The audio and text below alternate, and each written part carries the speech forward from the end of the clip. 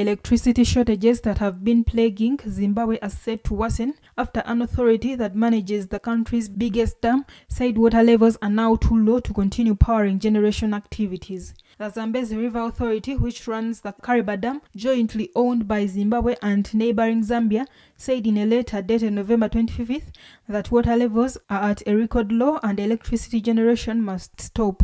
The Kariba South Hydropower Station provides Zimbabwe with about 70% of its electricity and has been producing significantly less than its capacity of 1,050 megawatts in recent years due to receding water levels caused by droughts.